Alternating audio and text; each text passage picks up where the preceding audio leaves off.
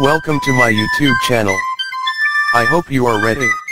In fact, in my arthritis cookbook, I have a chapter devoted to no-fuss foods and easy cooking with quick recipes and kitchen setup. So let's get started. Look for pre-chopped seasoning. You can find seasoning mixes with onions, green peppers, and celery already mixed together. Look for minced or chopped garlic. Not only is it easy to use, but it's so convenient. Go to your local salad bar to get all your veggies pre-chopped. Buy baby carrots so there's no need to chop there, and you could also find carrots already shredded. I think you could find any of your favorite fruits already pre-cut in the grocery. Salmon, it's a great food to add to your diet because it's packed with omega-3 fatty acids, which are good to help you fight inflammation.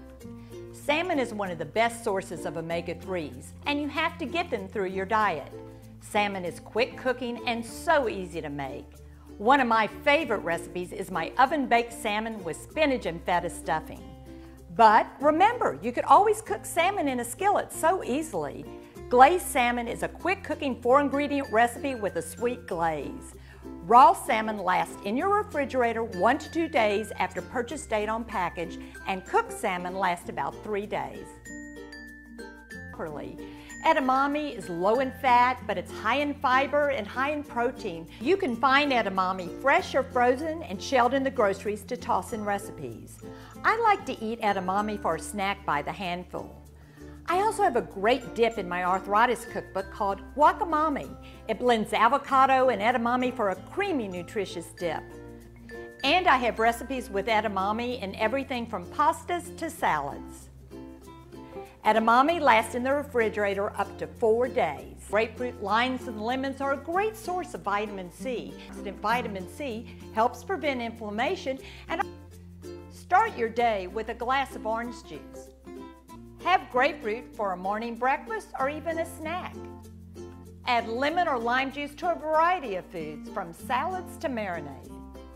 Citrus will last in the refrigerator for several weeks to 1 month. Spinach is a green leafy vegetable, and it's packed with vitamin A, C, and K. Spinach is so versatile, and I always have spinach to add whatever I'm making, whether a recipe calls for it or not.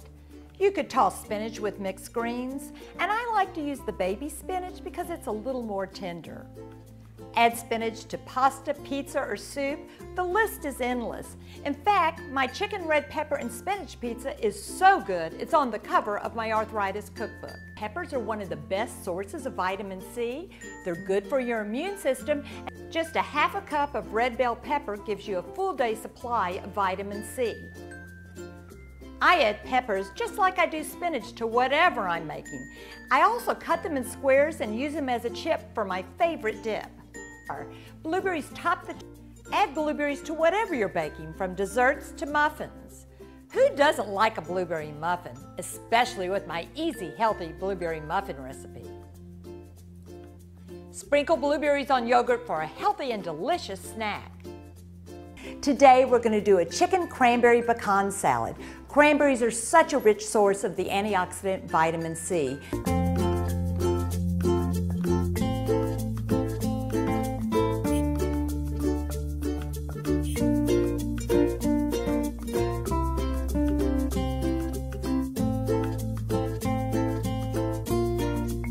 Remember, everybody's condition is different, so you always want to check with your doctor before pizza, sandwiches, burgers.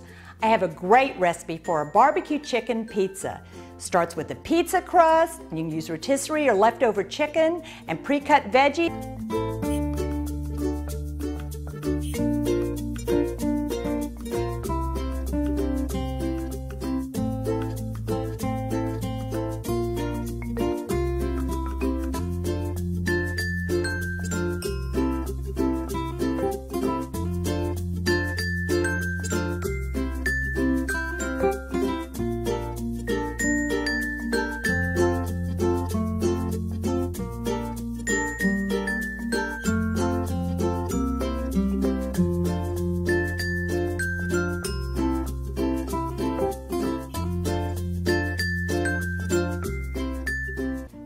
lasagna into individual servings and freeze so you could have it the next night or even the next week.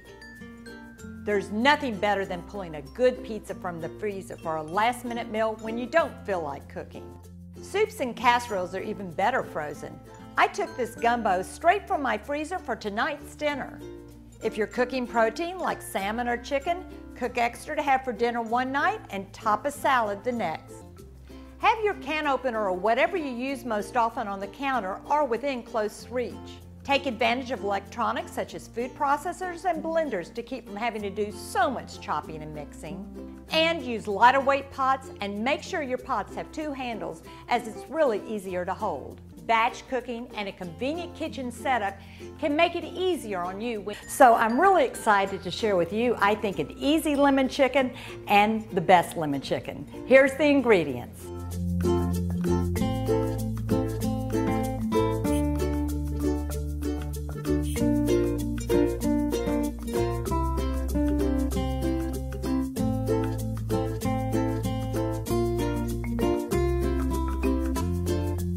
How good does this chicken dish look?